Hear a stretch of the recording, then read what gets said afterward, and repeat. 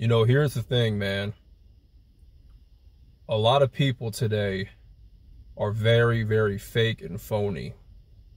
And the reason why they're fake and phony is because they're trying too hard to be liked and accepted. Straight up, man. People that are loved by everybody likes them. Everybody approves of them. Everybody, rocks with them. Those be the people, bro, that are the most fake. Those are the most fakest people. Hands down. You see, when everybody loves you, that means you're doing something wrong. Don't think because everybody loves you, everybody likes you, that means you're doing everything right. No. You got to have a balance in life. You can have people that love you and hate you. But if everybody hates you and persecutes you, like how they did the Messiah, they persecuted the Messiah. They hated Christ. He was the most hated man. But he was righteous. He was serving the Most High. But because he was a righteous man, everybody hated him. And that those that follow Christ, they shall hate you too.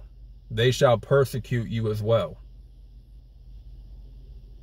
But you got to understand, being persecuted, being hated on, not being loved, you have to learn how to embrace that.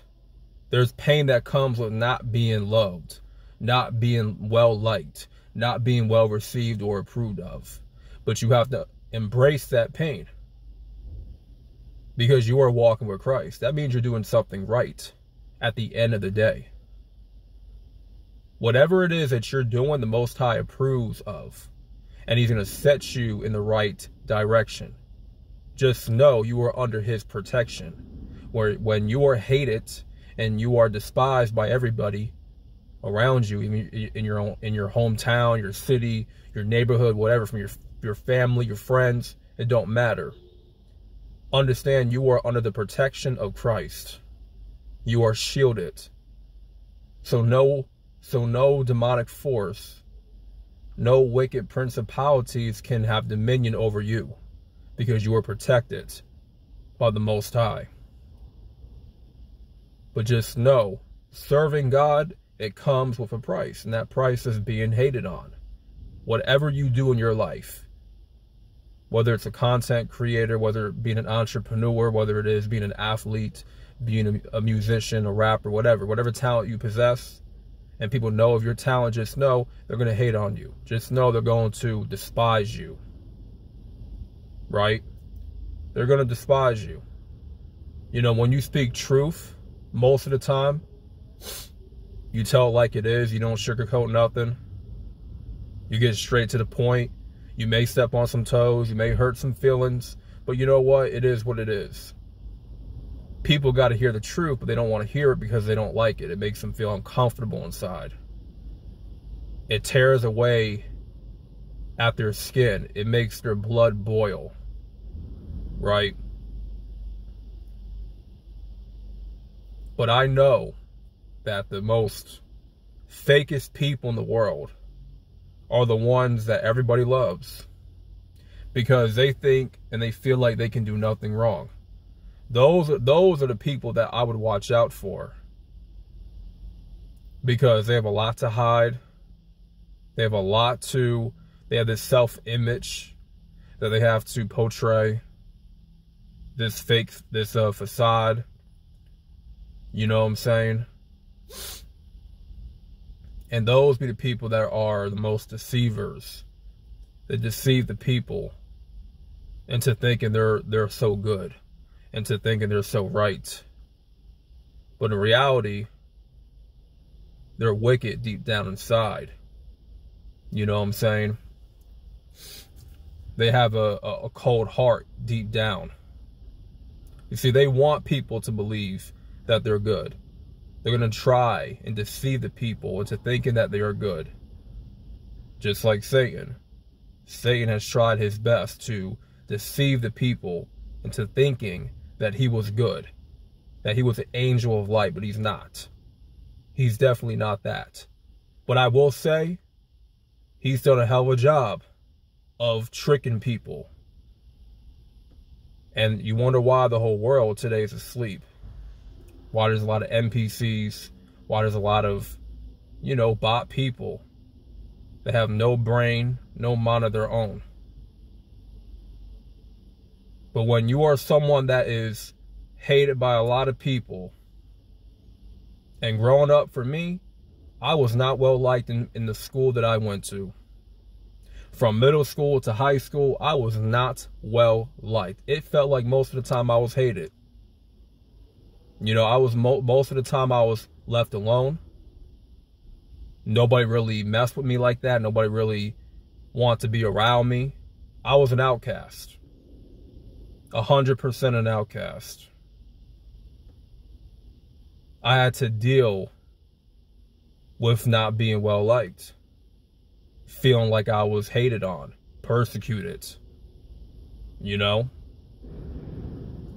And I know firsthand what that feels like.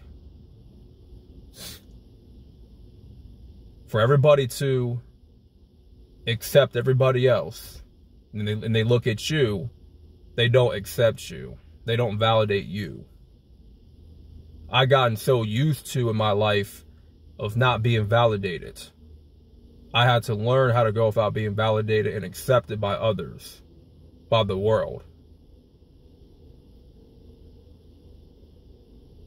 And you see, a lot of chosen ones, whether they realize it or not, the world may reject you first before you start to reject the world. And to be perfectly honest, when the world starts to reject you, that's your cue to reject the world. Everything worldly. You need to reject it because the world rejected you. And that means you are serving God. That means you are one of God's children at the end of the day. That means the Most High is inside of you. He's within you. He's working through you. He's trying to get you out of the world and stop thinking like the world and start moving in the spirit. He made it like that for a reason, for you not to fit in. He made it like that for a reason, for you to just be this outcast. And I had to learn that the hard way. I had to learn that very early in my life to know that I wasn't going to be keeping a lot of the friends that I made in school. You know what I'm saying? Getting involved in these groups and cliques. I realized it wasn't for me. I realized God was trying to pull me away from, being in groups and cliques. It really wasn't for me to be in. Once I left school, I realized I'm really not supposed to be a part of any groups unless it's a God-fearing group. Unless it's people that follow the Most High, that are believers, that are serving the Messiah. If it ain't that, man, I have nothing to do with that group. I am not involved. I'm not affiliated at all. So I had to learn that my place is not within the world, right? To not think of the world. I'm in this world, but I am not to be of the world. A lot of people that you see around you are of the world, and they think worldly. So for those people, they have an easier time fitting in. You see, when you have an easier time fitting in, and people love you, people like you, they accept you, you have to really be concerned about that. You got to look at yourself and see that you're doing something wrong. That's not normal for everybody to be liking you. They love you. They all accept you. That's not normal, bro.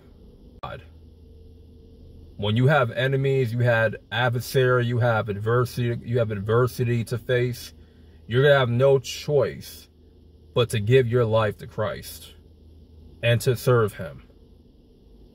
See, that's the path that I eventually came to. When I just stopped, and I gave up trying to be of the world, I realized, listen, this is not the place for me. This ain't it for me. I tried to fit in. I was one of those. I tried to be, to fit.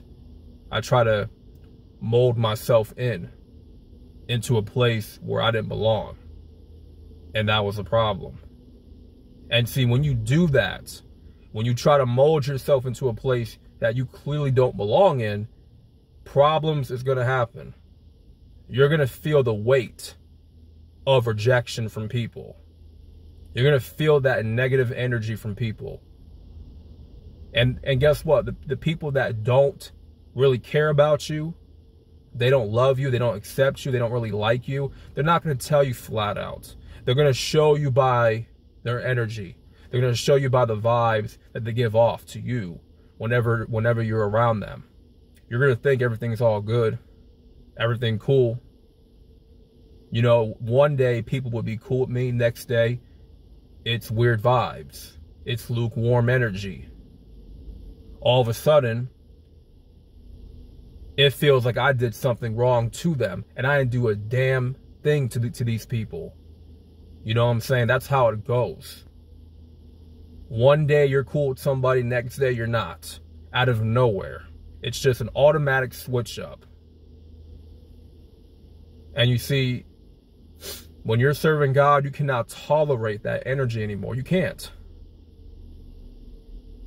I got to a point where, you know what, I'm not going to tolerate this fucking energy anymore. I'm not going to tolerate it. Because I know I deserve more. You know what I'm saying? I deserve a lot better than what I'm receiving. It forced me to work on myself. It forced me to, you know, be isolated. You know? You can't just force yourself to fit in. It doesn't work that way. It's either you naturally fit in, you naturally blend in with people, or you don't. You know what I'm saying? So for me, I have to roll solo. I have to.